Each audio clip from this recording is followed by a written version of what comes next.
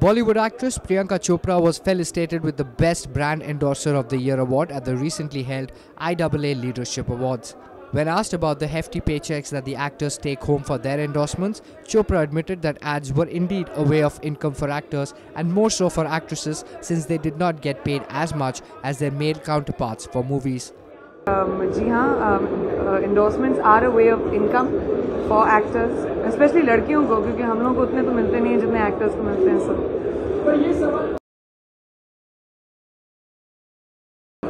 किस चीज़ के लिए मुझे ये अवार्ड मिला है? The best brand इंडोर्सर of the year. तो आई गेस जितने ब्रांड्स को मैं इंडोर्स करती हूँ अच्छे से करती हूँ।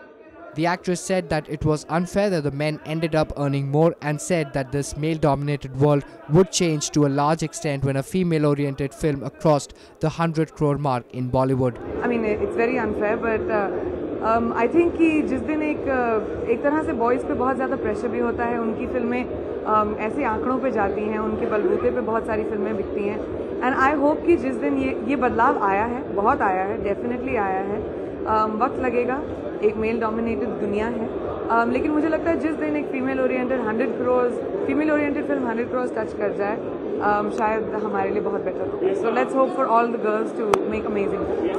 This report was brought to you by NNIS.